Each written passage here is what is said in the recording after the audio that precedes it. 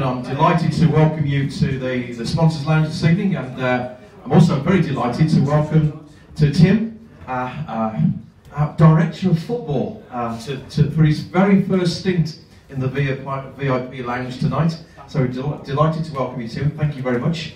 What we do, we tend to ask you a few questions to drill you. It's not too bad, so it's quite an easygoing experience, so we're hoping too daunting for you. But the easy task for you is to go through the lineup for us tonight. That's the first question. Okay, we'll talk about Saturday in a minute then, shall we? Yeah. Okay. Well, in goal, obviously, Jazz Singh. Right back is Christian Green, and making his debut this season is Rhys Sharp. So we're delighted to have him back at left back. And then we've got Owen Wallace and Joe Kettle in the centre of defence. We've got James Morris and Carl Finn on the wings, with Charlie Shaw and Paul Green in the centre midfield. And then Adam Vernon, who's had a slight knock Saturday. He was on the bench, but he came on for the last sort of 20 minutes, and he will be behind Tarwaite up front. Obviously, we've got several injuries, and those have been well documented, but hopefully nothing too serious, and it won't be long before we get these lads back on the pitch to give us a little bit more competition for places, because I think it's fair to say we're a little bit thin on the ground at the moment. But there's no real long-term injuries, which is really pleasing. So unfortunately, with the games coming thick and fast, it is difficult at times, but we've just got to monitor those and make sure that they get up to speed quickly as possible and they don't come back and break down. That's great, thank you for that, and for explaining the reasons for the selection. But it's great to have Rhys back, because he's a great player, but also that sort of long throw as well is another armour to our game as we go on. So we did say we'd talk about Saturday, not in depth, but it was, let's be fair, a bad day at the office, lots of frustration, and obviously I heard Mike's interview and heard your interview straight after the game, but now we're a few days on. What are your sort of reflections, and what will we see different tonight? Well, I think first and foremost you'll see a nice pitch out there, but I think it's very easy to turn around and stand here and make excuses. It was an awful performance Saturday. I've got to give them a bit of credit that they weren't a particularly good side, although they probably did deserve their result. It was a fortunate goal, to say the least, and those of you that have seen it back, it was definitely should have been disallowed, but those are the things you've got to deal with when you're looking at the officials and the pitch and everything else. But you know, nonetheless, we've played in pre-season with quite some good width and some very good passing. We moved the ball very quickly, and unfortunately we didn't do that on Saturday. And as I said, as far as St Ives are concerned, they really stuck to their task, and they started time wasting quite early on, and then they were slowing it down. They didn't allow us to get any tempo on the ball and play to the sort of levels that we've been playing at. So all in all, a very frustrating afternoon for everybody, and the goal just about capped it up. But you know, we move on. There's plenty of games, but it was one that we certainly, we didn't deserve anything from. If I'm totally honest with you.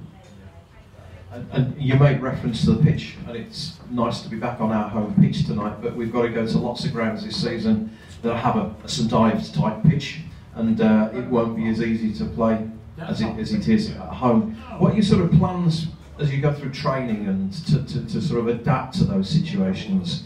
Are you looking to try and train on horrible pitches, for example?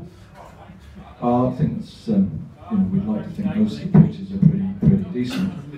But you're correct. It's a totally different ball game to playing out here this evening when you're playing on pitches that have not got a true surface. And we've got to learn to deal with that. And I think that when you look at the performance, and those of you that witnessed the performance on Saturday will say that we just didn't stand up to it, and we just didn't deal with what we had to deal with. Closing down, pressure, having someone that could put the foot on the ball and start passing it, even if the pitch wasn't good.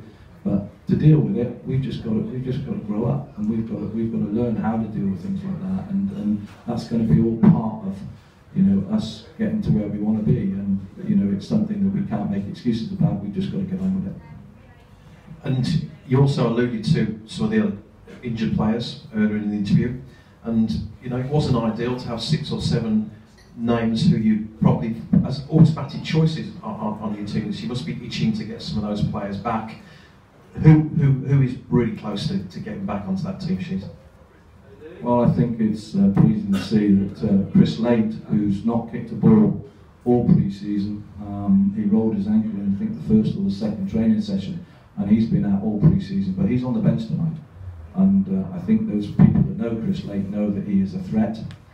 He's got some pace, he's capable of scoring a goal, so we're delighted to have him on the bench, which will give us another string to our bow, so to speak. But the others are, Ryan Bezic is probably the furthest away. Kwasi come off after 20 minutes on Saturday, which was another blow. And, he's probably going to be about 7 to 10 days away. So there's nothing too serious to worry about. It's just that we need to be absolutely 100% that when we bring these lads back in, that they're not going to break down again. And that's the gamble you've got to take. So what's happened is that we've had an opportunity to bring in some loan players, some young players, talented players, Kyle Finn and James Morris. What can fans expect to see from these guys who are coming in? They're not going to be here long term, but they obviously, you've seen something in that you like, that you want to inject into the team. Yeah, very much so. I mean, I think that when we've lost Tristan Dunkley, we've lost Christian Lay, and you look round and all of a sudden Dexter Walter goes to Coventry, and we're a little bit light on width and pace. And Carl Finn, for those of you who saw the Coventry game, Carl Finn played against us, and I thought he'd done really well. And speaking to Coventry, we were delighted that they would allow us to have him for a month and see where that takes us. With regards to James, I've got a very good relationship with Grant McCann at Doncaster, and we also brought in Shane Blaney, a left-sided centre-half. Unfortunately, he got injured. So it hasn't been the best of starts in terms of that's concerned, but as I said, it's a long season, but I think those two lads can bring us some width and some pace and hopefully some excitement here this evening. Fantastic, and obviously they're starting tonight, it's great to see that. So, what are your thoughts on tonight's opposition? We're facing a team tonight who are riding the crest of the wave, 2 back-to-back promotions. They expect to be at the top of the league in their recent history. Well, I think it's like anything else, isn't it? You've got to look after yourself, and that's something we didn't do on Saturday. It's all about what we do, how we prepare, how we take the game to them. Whilst they have got some strengths, and there's no doubt about that, it's more important to see a reaction from ourselves in terms of our performance compared to what we did on Saturday. So really looking forward to tonight. I think it gives us a good opportunity to hopefully get some goals and bounce back and not worry too much about Alverchurch.